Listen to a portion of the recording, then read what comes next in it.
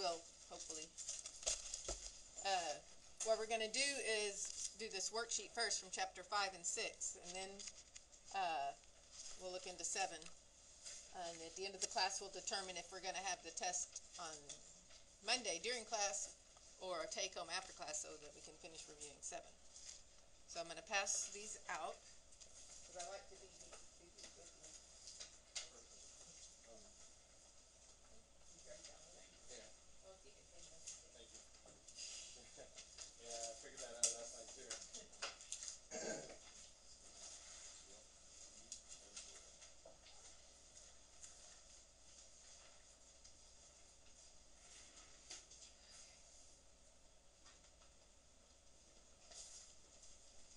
Now, can you see this on your screen? Yes. Okay. So we're going to talk about floor framing, and it says to review figures 5.15 and 5.18 in the chapter subsections, planning the frame, erecting the frame, and attaching the frame to the foundation, referring to the sidebar for preliminary design of a wood light frame structure. Jot down the maximum spans of a 2x8, 2x10, and 2x12. So let's look that up. That's figure 5.15, 5.18. Whoever finds it, yell out the page. I assume it's in chapter 5. 186.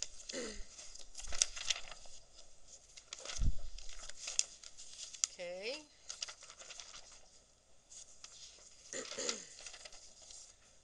So you can see a framing plan there, and I think that's similar to the slide that we looked at. What?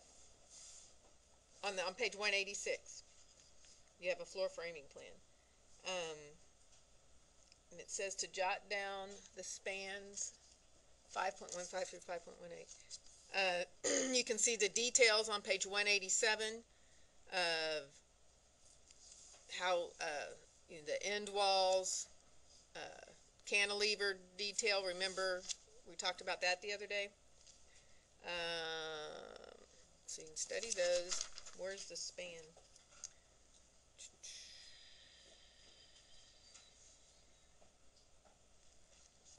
Do we see connection?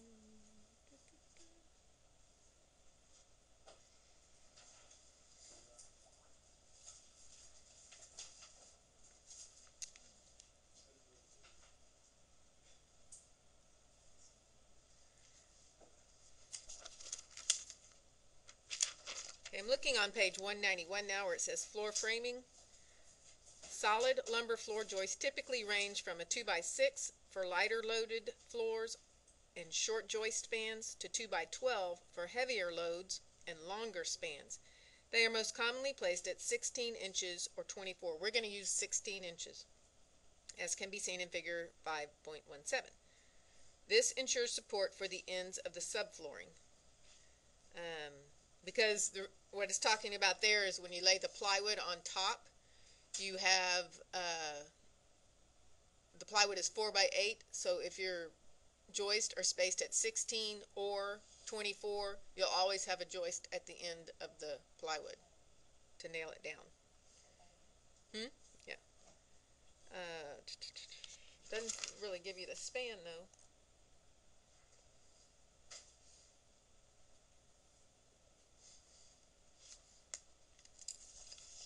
Y'all see that anywhere? I thought there would be a chart.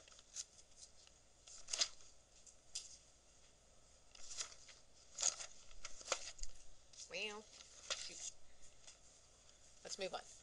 Okay, examine the floor plan, searching for the simple arrangement of joist and beams working with the span limits noted above. To avoid complications for the carpenters, use one size joist throughout, meaning you don't want to have a 2x6 here and a 2x12 there. So you need to decide on the maximum size of the maximum size you need, and then stick with that throughout, so they'll all be even. So you draw the beams, draw in the beams and location post, assuming that the beams can span 15 to 20 feet between supports. Add double headers and timbers around the stairs, chimneys, and other floor openings. Okay, let's We can keep looking at this while I'm going to flip to the next page on the screen, but y'all have it there. So you have, this is what you're going to frame. You're looking down on the foundation. So let's say that we are going to use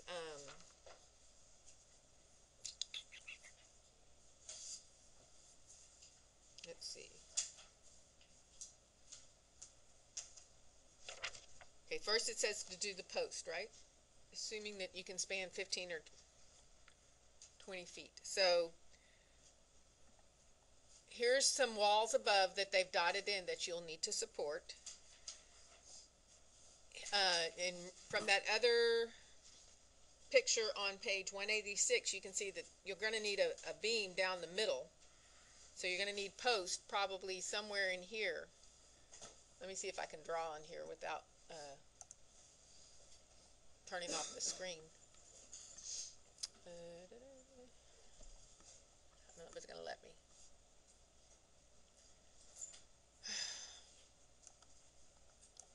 No. Let me see something.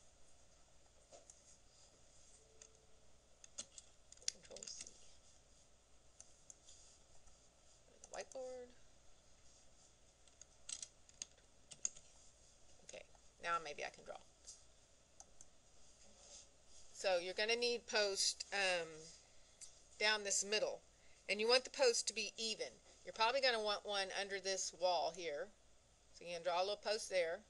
Now, I can't draw very well using this mouse, so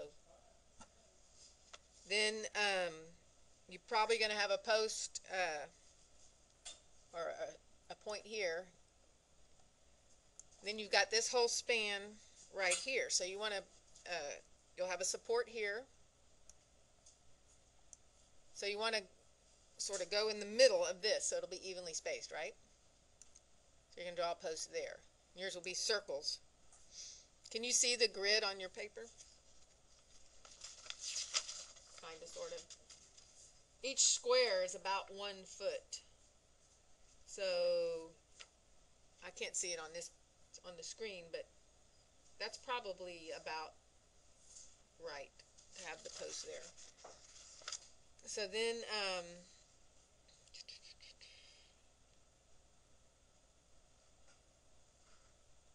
so you're going to add a beam. The beam will be resting on the post. So you can draw your beam. I'm going to draw it like a center line as best I can.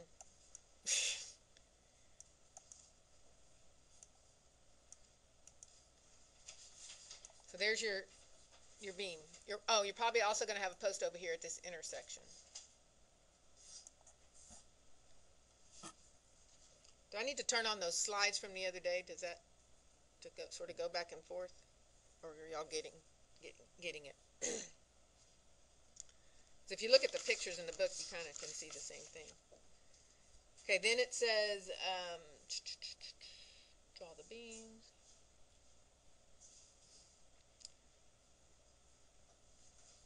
Okay, around your openings, which are the stairs and the chimneys and other floor openings, you're going to draw a double joist. So, we've drawn our beams. We'll probably have a beam here too, like this, going this way, all the way to there. Okay, so here's your stair right here. So you're going to draw a solid line indicating a double joist around this opening.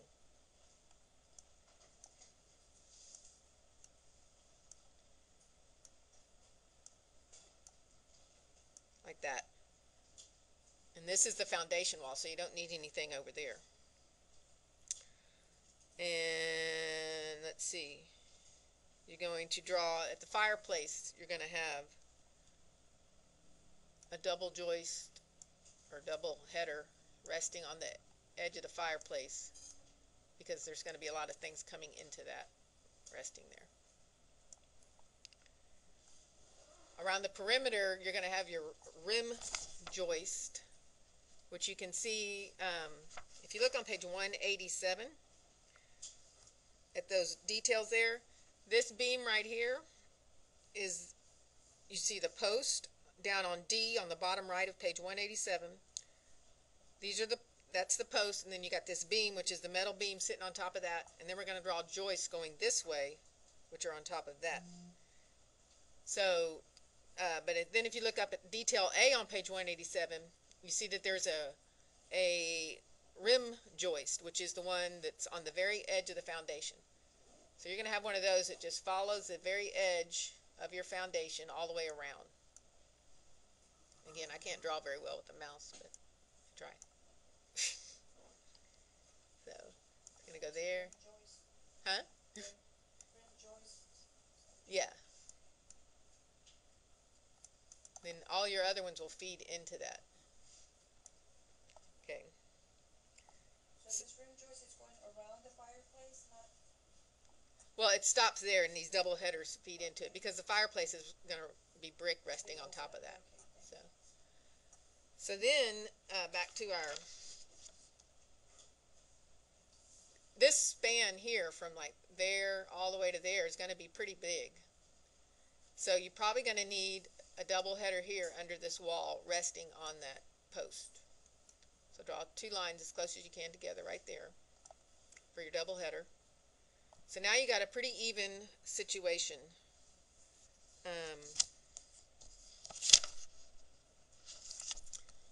This is a pretty even span right here. And both of these are even. So you can start drawing your joist. Oh wait, one more thing. You're going to have a cantilevered bay right here.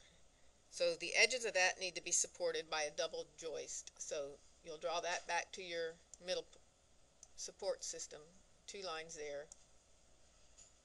And two lines there.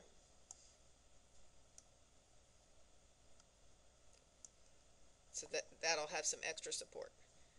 Now what you need to do is start drawing your lines, and we'll use 16 inches apart, and that'll, on your squares, that'll be like a square and a quarter when you're looking at your squares on your drawing. So and if you want to use a different color or a different line style, you can. I'll use a different color just to make it pretty.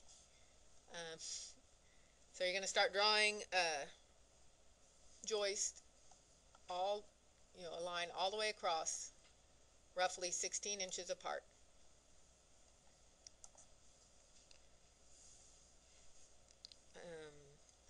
When you get over here, it will stop at the stairs. I'm not going to draw all of them, but I'm going to show you that it stops at the stairs.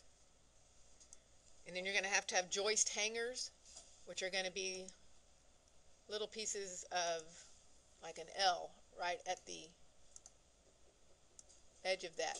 So that's what it's attached to that with. So you have to draw those things, if you can see that on there.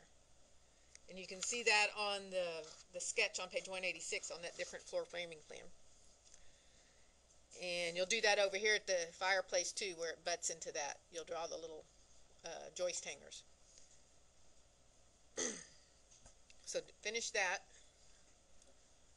for a few minutes. I'm going to stop recording while y'all are finishing. Zoom. So if you go to the next page, we're going to talk about roof pitches. So the basic building block of all pitched roof configurations is the shed or the single. There's just one slope here. That's a shed roof. Two sheds together make a gable. There's a gable at the end. That's what's called the gable. Two intersecting gables make a hip. These ridges here are the hips. So in most houses, a lot of houses are all hip roofs, or partial hip, partial gable. And then you can also add a dormer, where it's a gable roof in this case, and then it's like a little mini gable coming out of it. Pitched roofs can be added together to shelter almost any collection of interior spaces, as you can see here. We have some shed roofs, we have pitched roofs, we have gable roofs, and we have a dormer. Is there any questions on that? Those are just the basic shapes of roofs. So on the next page, it says the easiest way to do calculations with roof pitches is to set up a proportion using the given rise and run.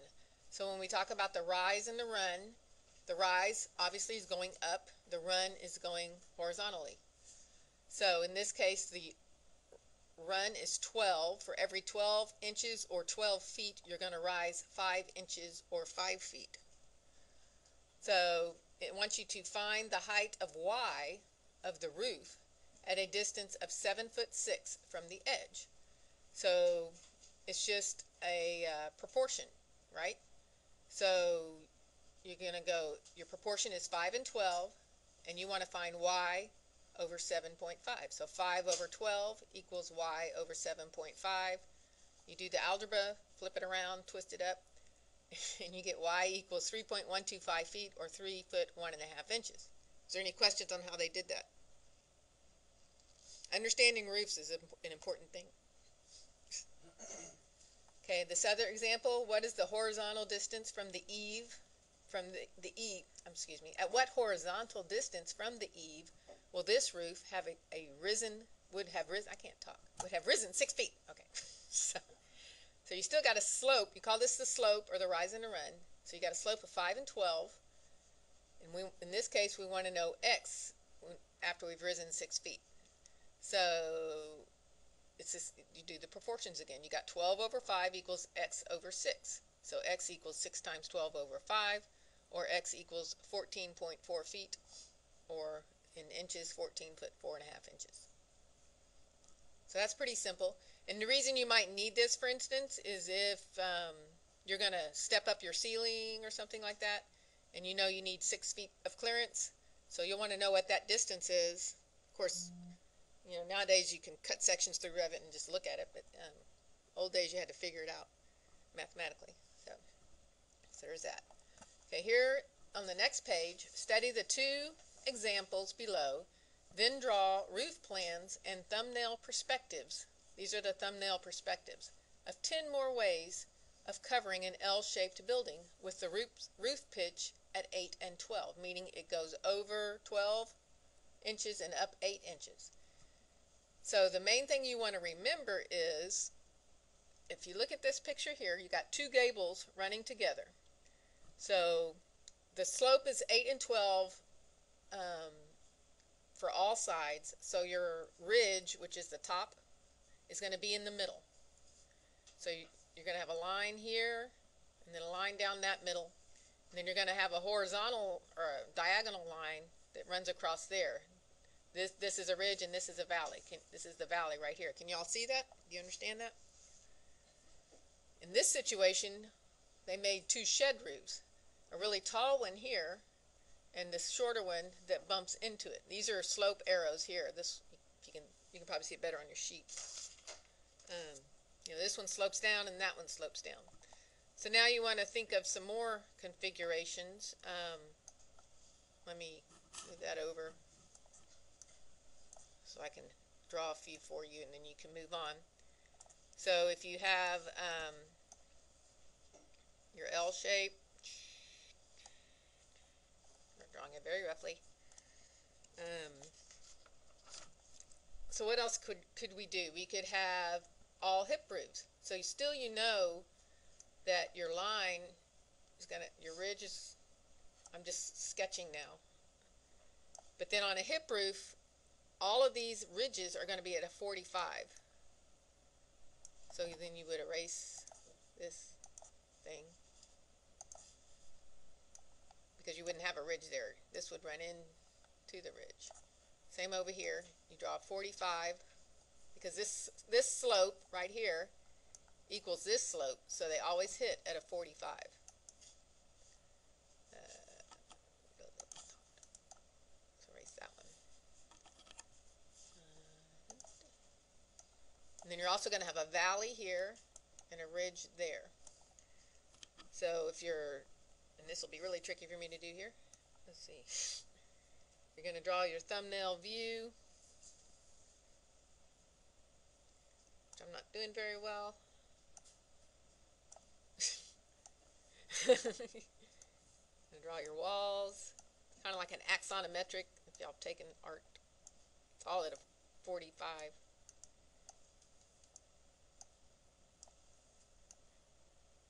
So you got your front edge that you can see, and you're going to know that this is a hip, so you're going to draw that kind of as best you can. Man.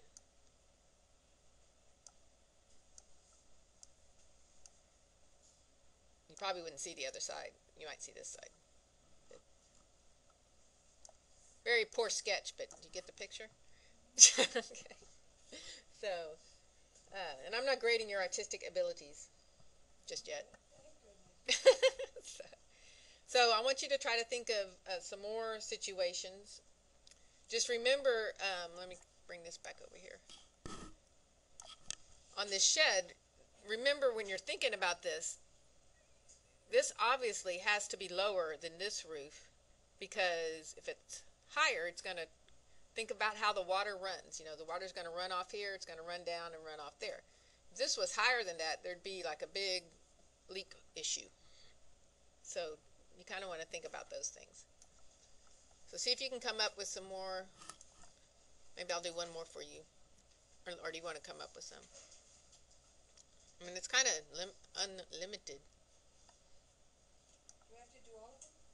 Yeah, think up different, and draw the little slope arrows. I didn't do that. That slopes down. You don't have to write the numbers. That slopes down. That slopes down. That slopes down. Always slope toward the ground. It will never slope up. Like that. So I'll do one more. Let's see if I can draw better this time.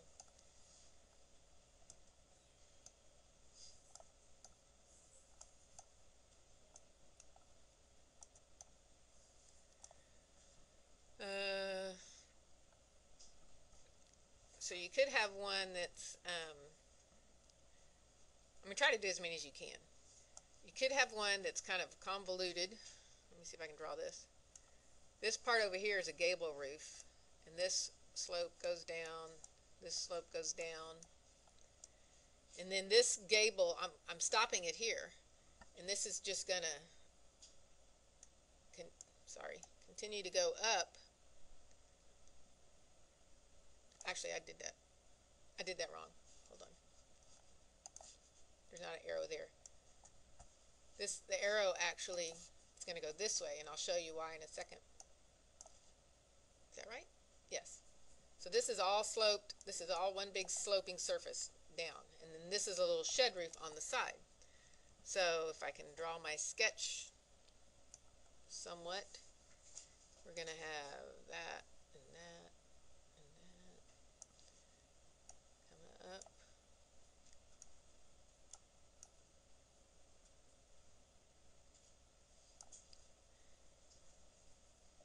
Okay, so there's the top. Ooh. Goes there. Goes up there. Goes there.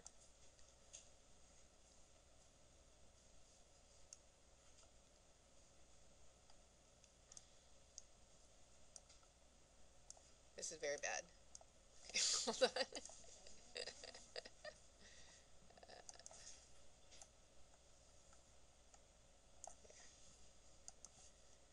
This is going to be a low wall here, and you're going to have a shed roof that comes up to there.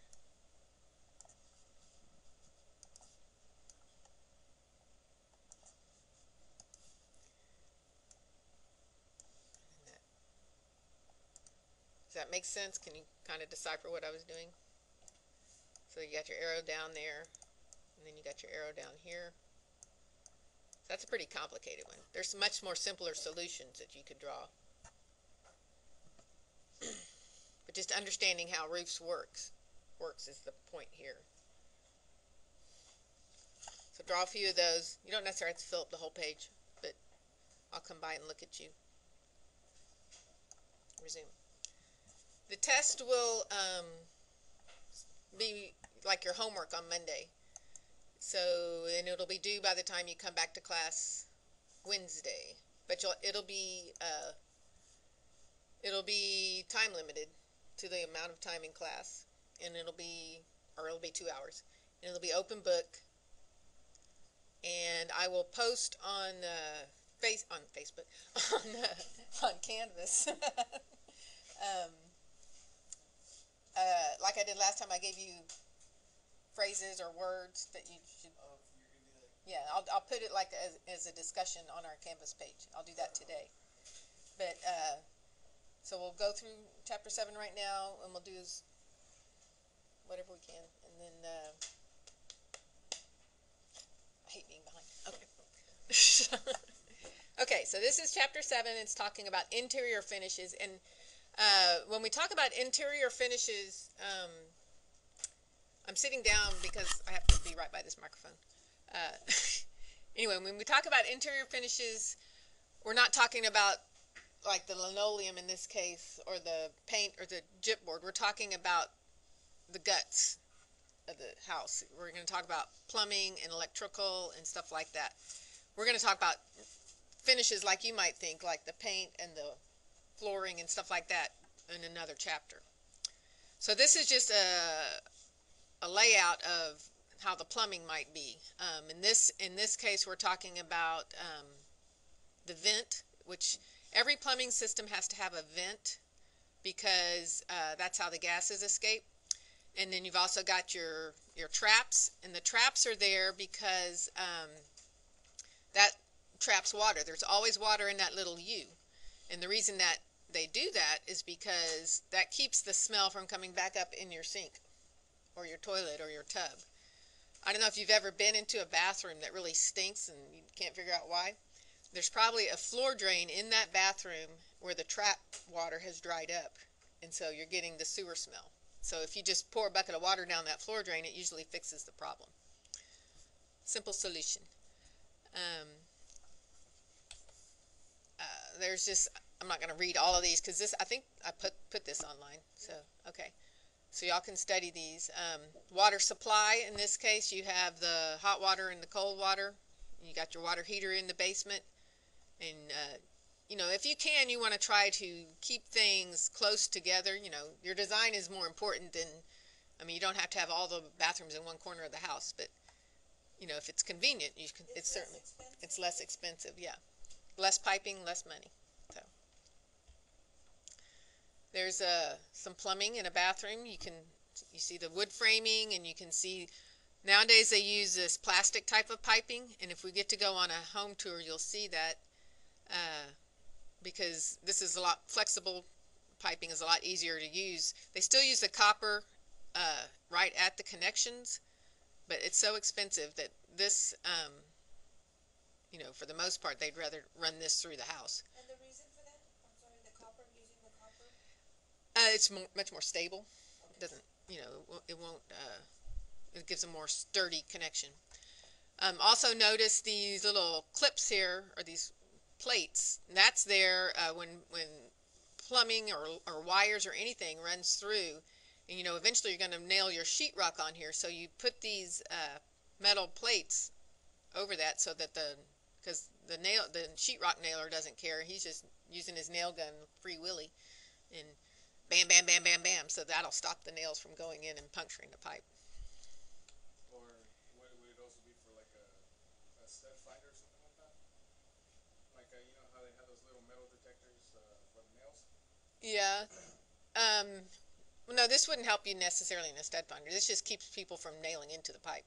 Okay. I think. So it's a pretty thick sheet of metal, or? It's about a 16. It's not that thick, but you'll know it if you hit it with a hammer. I mean, it'll stop the nail. So. Oh, okay. And even a nail gun, it'll stop? Yeah. Okay. Let's see what this is.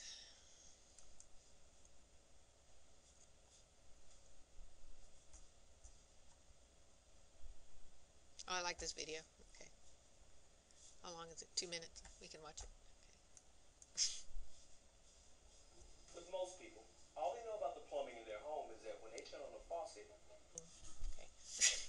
Another part of the guts is the HVAC system.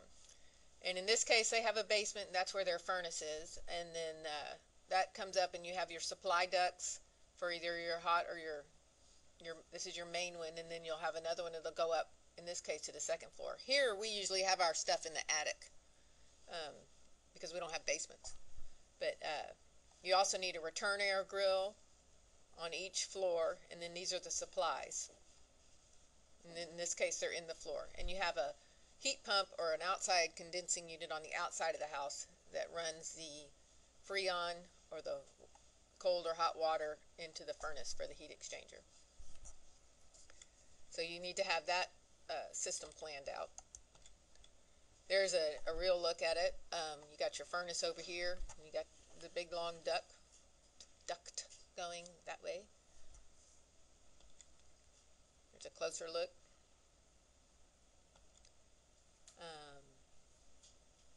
Can't see that picture very well. I think that's it says termination of, okay, yeah, there's going to be a grill over that. That'll be a supply duct into a room that's looking up into a ceiling.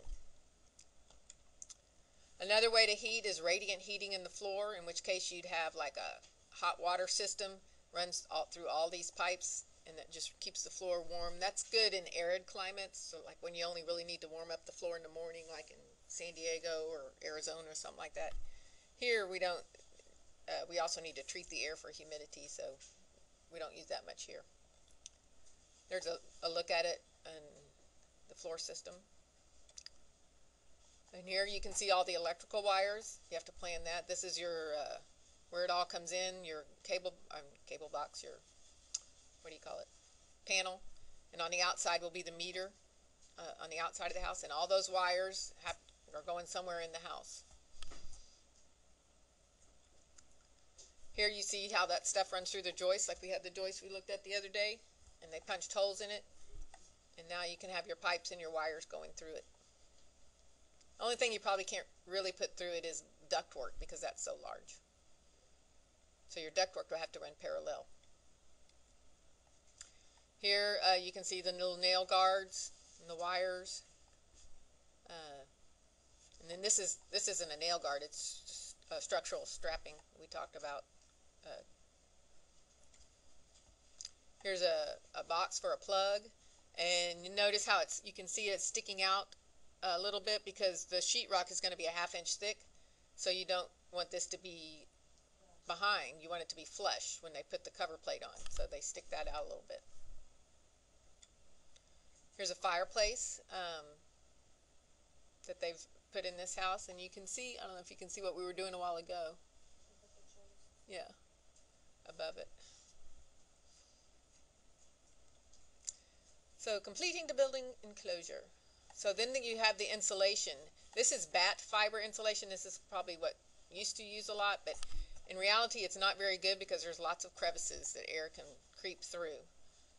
Sometimes you have to use it. It's good for sound, like if an interior wall, if you want to insulate the bedroom from the living room, you can put that in that wall. But for insulating purposes, as far as air, it's not that good anymore. They got unfaced and paper faced. It also itches. So here's just another look at it. They also, this is like foam insulation. They squirt when you can't really stick anything in there, but it fills up the gap. Here's the spray foam insulation. This is the best kind of insulation. It's also the most expensive. But once you get all your wiring and piping in, then you can just spray that in and it fills in the whole thing. It's very tight. This is the next best thing, which is blown in cellulose. And you can't see it, but there's a thin net over that was stapled onto these studs. And there's a hole in the netting, and then they blow in that stuff and it fills in, you know, all the gaps. Not quite as good as the foam, but it's better than the batt insulation. Is it less expensive than the foam? Yes. Here's another, they put a vapor retarder on this one for some reason.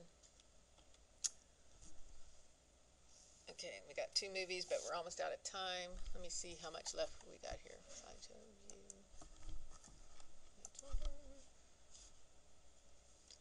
Okay, why don't we just stop there? I like these movies, so I want to show them. So, we'll finish this chapter, and you've supposedly already read it. So, what I would suggest you do is as soon as I post that review, go ahead and start reviewing for the test on the chapters we've done to now, so that you don't have to, just cram it all in Monday night. Think you'll do that like tomorrow or I'll put that up today. today? Yeah. And so the test will be, it'll be like homework. And then we'll go into the next, if you're going to read ahead, like if you don't have anything to do this weekend, remember we're starting on 11 and 12 next week. Because we have the brick thing at the end of the month, so I wanted to line brick up with that. So. Did we get those, or? Well, these are some worksheets we're going to do on stairs. It's kind of like last time. You already put it up online though, right? I think so, but we're going to do it in class. Okay. So, because I think it's better if I help y'all. If you have the extra credit, hand that in. There wasn't a due date, I don't think, on that.